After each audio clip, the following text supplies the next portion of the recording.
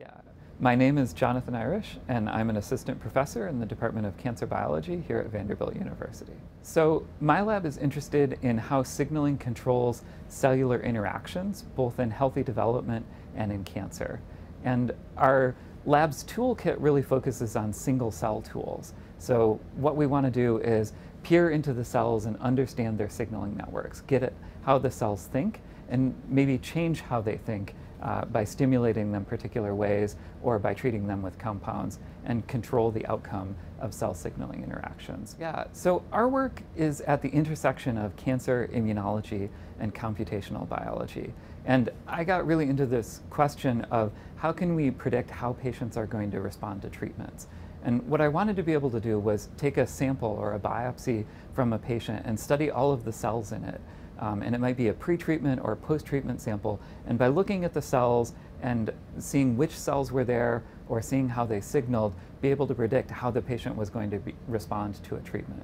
So it's a type of personalized medicine where it's at the single cell level, and we can understand every cell within a patient's biopsy. And ideally, we'd like to understand how immune cells interact with cancer cells and reprogram those immune cancer interactions.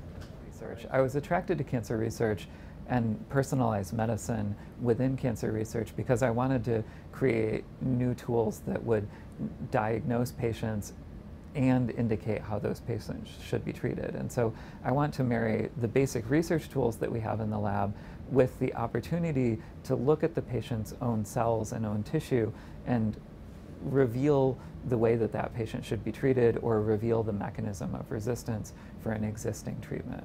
So that's one of the things that really brought me in. And so as a kid, I saw friends and family members going through cancer treatment, and it was very frustrating when it was not clear how that patient should be treated or that there was no treatment available. And so I wanted to think, how can we learn from the biology of what makes the cells resistant to come up with new treatments?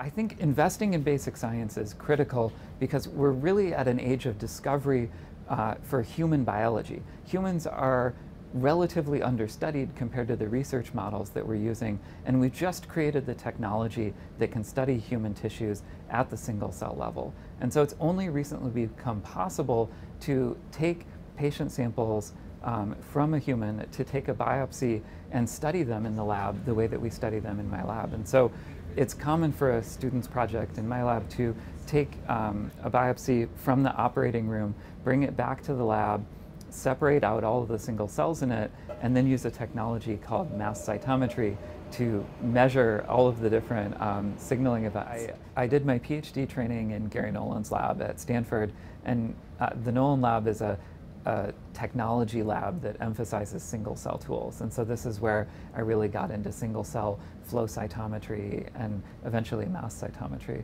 For my postdoc, I worked with Ron Levy at Stanford, and Ron is a physician scientist, and so there I was immersed in an environment of clinical translational research where we were bringing the technology that I created in my PhD into the clinical setting.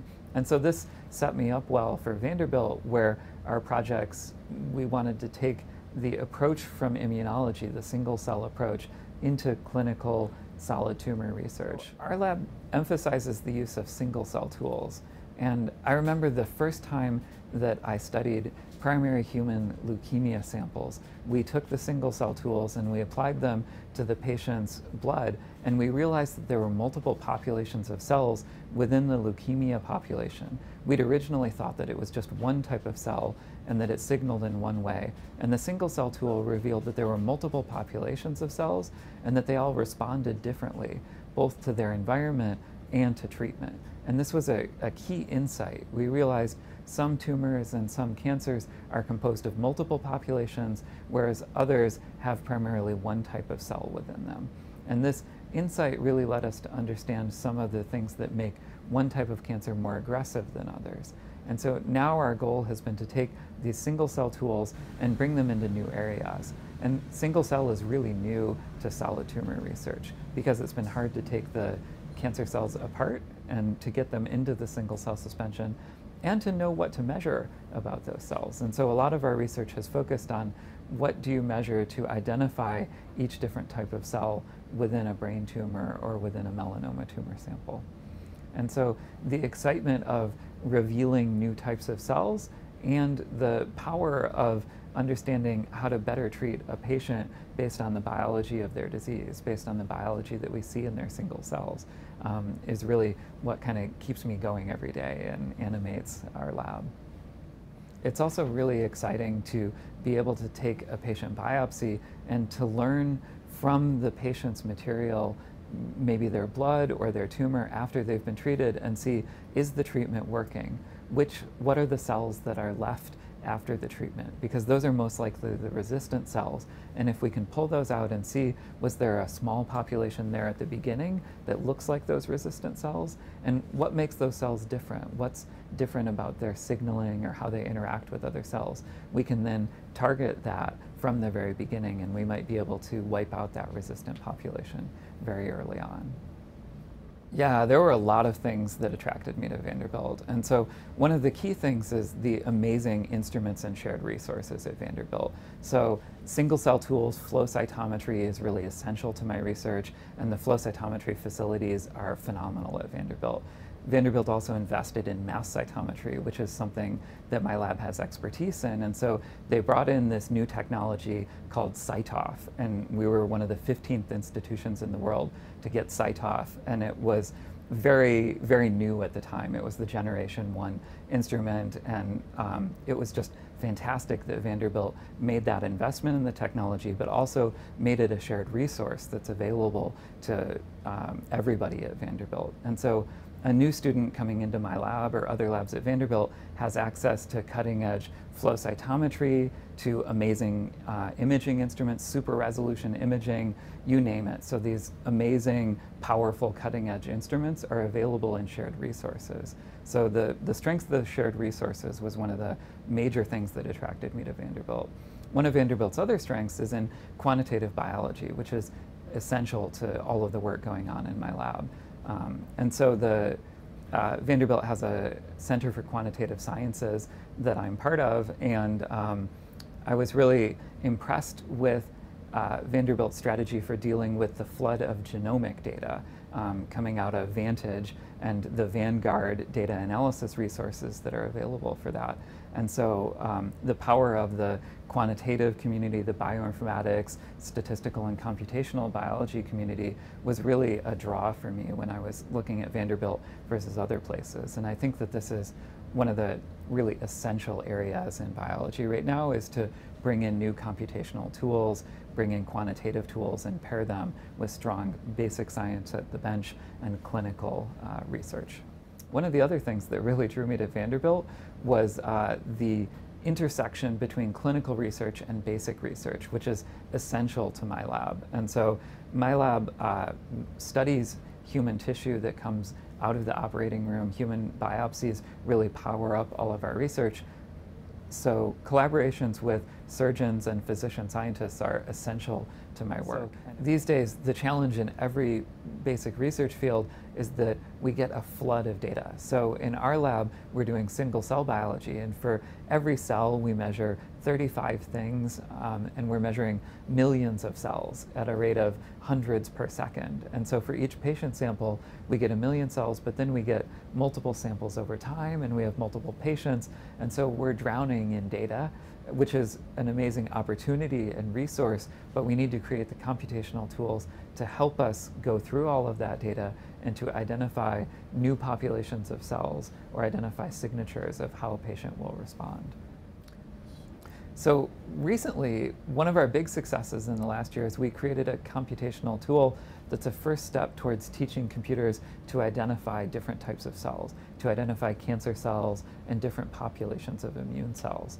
And so the idea here is that we use single cell tools to measure millions of cells, to measure the proteins and signaling events within them, and then we create a score, a computational label to define the different types of cells. And so now I, as an expert, go in and I say, these are T cells, these are cancer cells, And we can teach the algorithm, this is what cancer cells look like, this is what T cells look like, these are the proteins they express, these are the signaling events that you see within those populations.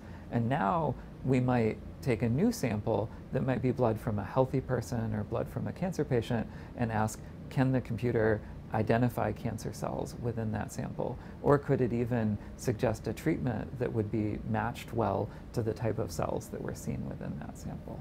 So I think that's really one of the powers and promises, and one of our biggest successes in the last year was we created this first step towards the computer being able to identify cells, cancer cells or immune cells. Okay. One of the big pieces of advice I have for new graduate students is to learn to program. I think that it's really essential these days to understand how the data are analyzed and to be able to interact with computational biologists, even if you're not the one doing the programming.